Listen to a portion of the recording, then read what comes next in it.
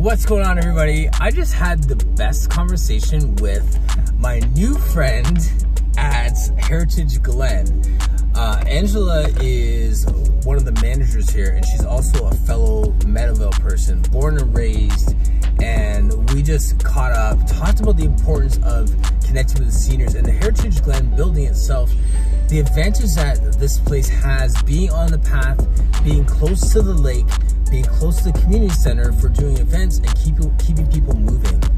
When I was working at the city of Mississauga, we always talked about the challenge of aging active adults and how much they are neglected in the programming around the city and in private sectors and all these different things as well. There's just not enough stuff happening for aging active adults. So we talked about pickleball, we talked about the Alzheimer's walk, we talked about the seniors events, how do we connect intergenerationally with other organizations, with other groups, and make things happen. So I'm really looking forward to chats with her and just connecting, supporting, and especially amplifying. Like, we hung out on those 3 words, and amplify is one of those words that makes the most sense for both of us, because there's a lot of great things that are happening, but people aren't really thinking about how do we engage our seniors. They're the last ones to get back up and running. Your kids are back in t-ball and basketball's happening and all those things, but seniors events aren't, because it's such a vulnerable population. But there's a lot of strong young people in these centers that aren't getting out and getting active. So how do we connect with them, and how do we address that need? So we got to amplify the voices, the needs, organizations that are supporting groups like Heritage Glen. So that was fun. Looking forward to working more with them. And truth be known, even if I wasn't campaigning, I'm so glad that I met with them, and I will probably continue to do work with them. They need a Pilates class. They need exercise. They need movement. They need joy. And all those things are going to come some way, shape, or form, especially if I'm rolling in as Ward 9 City Councilor. I will continue to amplify the voice of people like Angela and all the amazing work she's doing for the community here at Heritage Glen. All right, party people, we're out. I got to run to one more thing, and then we have a special event happening tonight. It's going to be fun.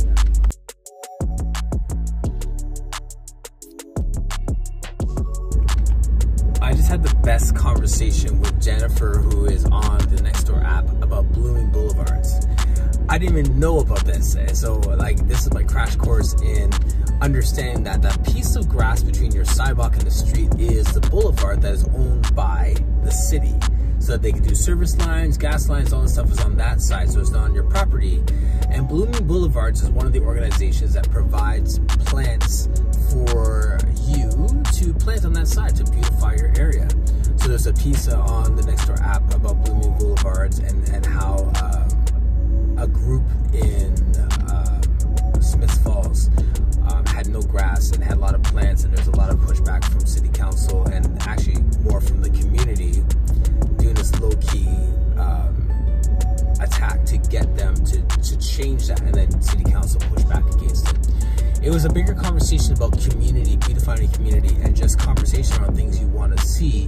And lawyers were saying that the people, the neighborhood residents, were leveraging the bylaw officers to uphold an aesthetic. And I thought that was some strong language, when there should really just be communication like this lady had with her neighbors about what she's going to do and how it's going to look, and find something that works for everybody. That's true community. That's real community.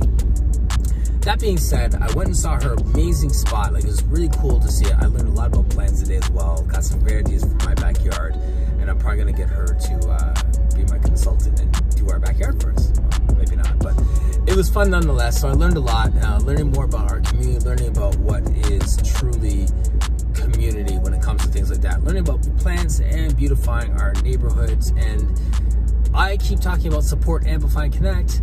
Amplify, beautifying Blooming Boulevards is a great organization that provides plants to do that sort of thing. Check them out. There's a link for a sale that they're having soon as well.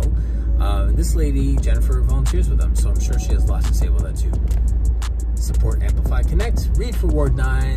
That's what's up.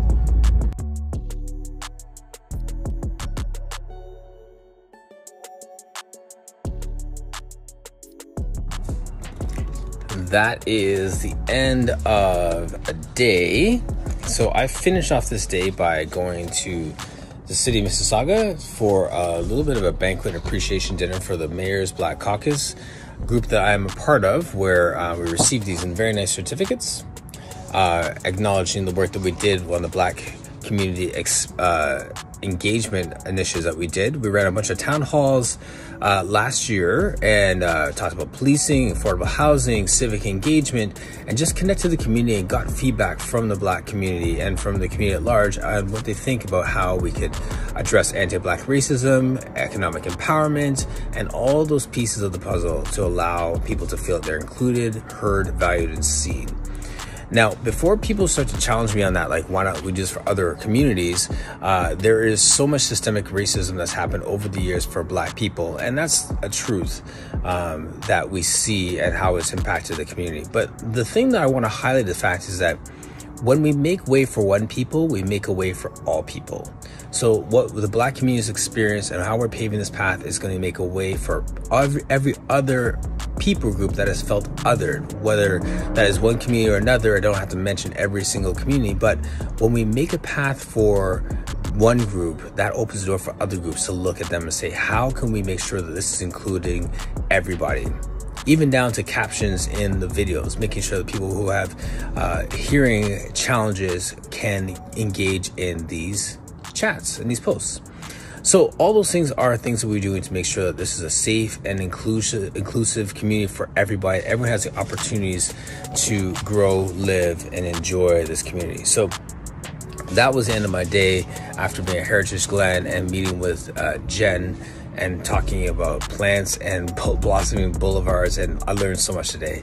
And being in front of this group of very inspiring people it gives me that boost that I need to be able to do the work that I want to do at the city as a city councilor. So thank you to everyone in that room, the advisory team, Mayor Bonnie for being a listening ear, a supportive, genuine supporting person through this process. People were saying that, like, people give lip service to these things, maybe to get an election or whatever, but 2 years back, you were involved, you were doing it. So thank you so much to everyone who's involved. Thank you for cheering us on, and I hope that the work that we're doing here will continue into other communities, and we can lead the way with just being a community where everyone feels like they belong.